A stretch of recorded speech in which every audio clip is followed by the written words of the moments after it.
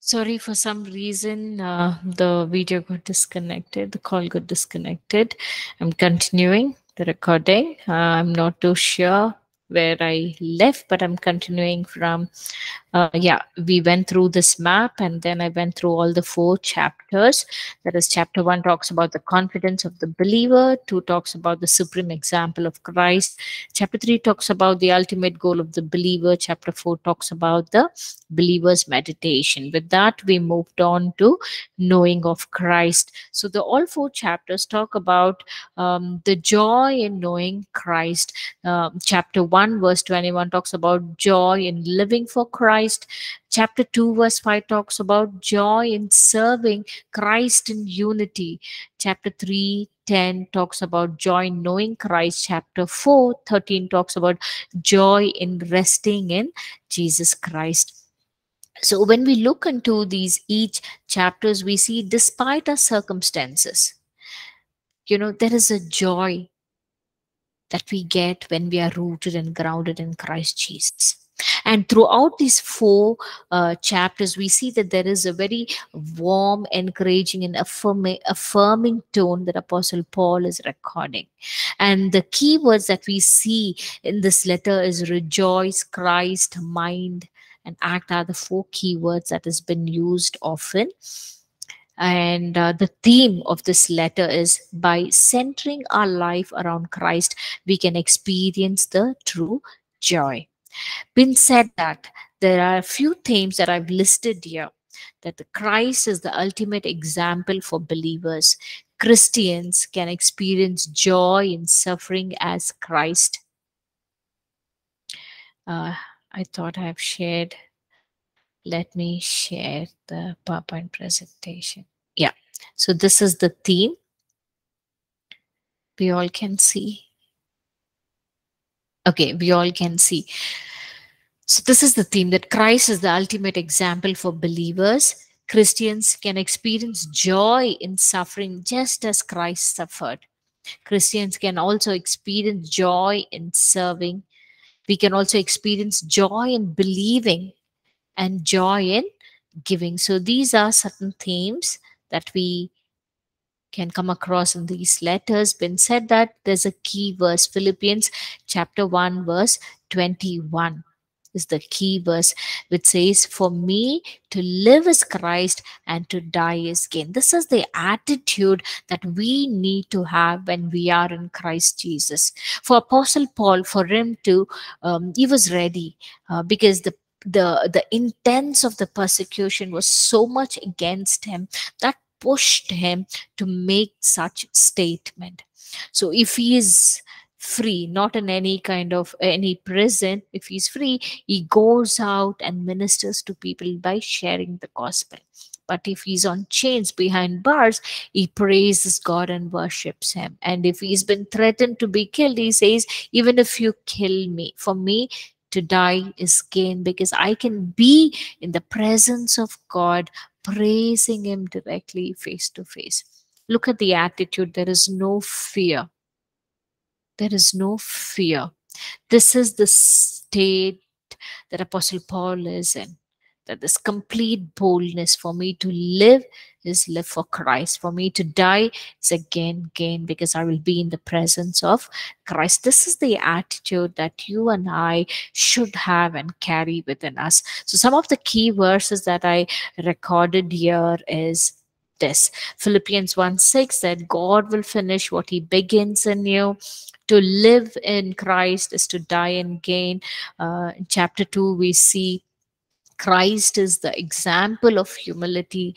And in chapter 3, we see that Apostle Paul is encouraging the believers at Philippi to press towards the higher call that God has called. He's just encouraging them, set your focus, set a goal on Christ. Let him be that focus so that we can go. Do not get distracted with the other persecution or the situation, circumstance that you face in your daily life, because that should not get yourself distracted or wear you out from worshiping God, but press towards the higher call. By saying that, he also encourages in the following verse down. He says, for our citizenship is not of the Rome. You don't have to look your citizenship up with the Rome, but then our citizenship is in heaven.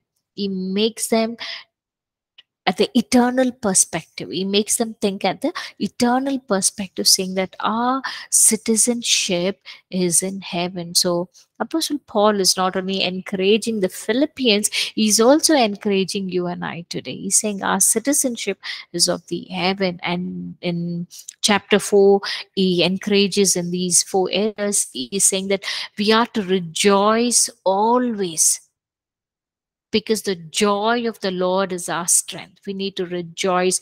Do not be anxious, but take all your request in prayer and supplication. Make your request, bring it to the presence of God with prayer and supplication. He encourages everyone. And verse 13, he says that we can do all things through Christ who strengthens me. Do not be weak. Do not consider that you are not worthy, you're not skilled. But then he encourages all the believers, saying that when you are in Christ, you are in Him. When God has called you, He will equip you. So you need to be strengthened in Him by saying that I can do all things through Christ who strengthens me. He is my ultimate strength, the source of wisdom, the source of strength, the source of skill, the source of talent. Everything that I need to serve God is from Him. So I need to receive from Him. We will receive it. This is what Apostle Paul is saying. If I have received from Christ, you can also receive it from Christ. So he's encouraging you and I today to set ourselves focus on Christ for all our needs to be met. So it's not only about the spiritual needs, but he also encourages in verse 19, chapter 4, verse 19, all your physical needs can also be met by Christ, because God will supply all our needs according to his riches and glory. So you don't have to be worried about limiting yourself with what you have, but you can make your request to God, because he is our supplier. If God can provide and meet the needs of the birds of the air, how much he can take care of you and me, because we are his children. We are created in his likeness and image. God loved us so much that he gave his only begotten son, who died on the cross for you and me. So we are in his mind. Even when Jesus was on the cross, we, that is you and I, were in the mind of Christ. So at times the enemy may say, like, God has forsaken you. That's the reason you've been persecuted, you've been stoned to death. Tell me what Apostle Paul did not go through on this earth. He was stoned to death, he was persecuted, he was pushed, he was shipwrecked, he was bitten by a viper, he starved, he has gone through many situations. What is that he has not gone through? But in midst of all that, he says that God is my strength. If we see that God never left Apostle Paul, he will never leave us. He will be with us, because that's the promise that God has given to you and me, that he will never leave us nor forsake us, that he will hold us, that he'll journey with us together. Nothing is hidden from God. So the reflection today, what is the reflection? Where are we? Despite the situation that the Apostle Paul was put in, he writes this letter to the Philippians from the prison, saying the letter of joy, which has a great lesson. Despite all your situation, rejoice in the Lord. Rejoice, rejoice. Again, I say rejoice. It's only Apostle Paul can do that. And he's encouraging us, you and I, to imitate like him, to have a mind like him, the mind of Christ to be in us. So Apostle Paul knew what the Philippians would be thinking, because he encouraged them to carry this joy of the Lord in and through them, because the joy comes in knowing Christ Jesus, not through any situation or circumstances. Because our joy is in the Lord, the situation, circumstance has no power to affect that joy. Nothing can steal the joy of God which is in us. So Apostle Paul is encouraging you and I can experience the same joy even when we are put into such difficult situation or circumstances, so that we can rejoice and praise God. When we rejoice and praise God, just like how the heaven responded to Apostle Paul's praise, there was a great earthquake in that situation, in that prison. Same way, when we praise and rejoice, heaven will respond to our situation. We will have deliverance from that situation. We will have a breakthrough in that situation. So this is what can happen to you and me. So today, let's be encouraged, and let's look at God and ask God, God, give us the same attitude that you had given Apostle Paul, that you had given Apostle Paul. Help us to have the same mindset, so that we have the mind of Christ. We have the joy of Christ within us, rooted and grounded within us, that the joy of the Lord may be our strength. Class, today, can we look up to God and pray and ask God be our strength?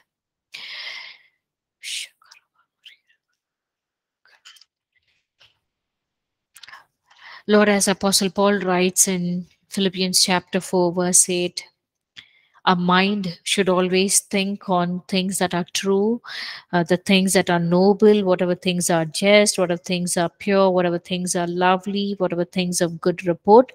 If there's any virtue, if there's anything praiseworthy, meditate on these things. Father, I pray that, Lord, I pray that you will change our mind, change our heart, help us to be aligned, just like how Apostle Paul was aligned and he had the mind of Christ. I pray that we will be with him. We will be with you. We will have the same mind, Lord. We will carry the same right attitude, Lord, that is needed, just like how Apostle Paul had the right attitude in different situation. We will also have the right attitude, Lord. I pray that you will be rooted and grounded in us, Lord. Your word will be rooted and grounded in us, oh Father. The joy of the Lord will be our strength, Lord. Thank you, Father. Thank you, Lord. I surrender ourselves and our students into your hand, Lord. May you minister and work through each of us, Lord, so that this joy of Christ will be within us, which will deliver us from every situation, circumstances. Just like how the heaven responded to Apostle Paul, I pray that you will respond to us in our situation, and you will give us the same deliverance, Lord, that which you gave to Apostle Paul and Silas. Thank you, Father. You are the same God. You are the faithful God who was with Apostle Paul, and you are with us, Lord. Thank you, Father. Let your experience become tangible as we read each and every letter, Lord. Thank you, Father, for drawing us close to you, close to your heart, Lord. Thank you, Father. In Jesus' name I pray. Amen. Amen. Thank you, and see you all in the next class tomorrow. God bless.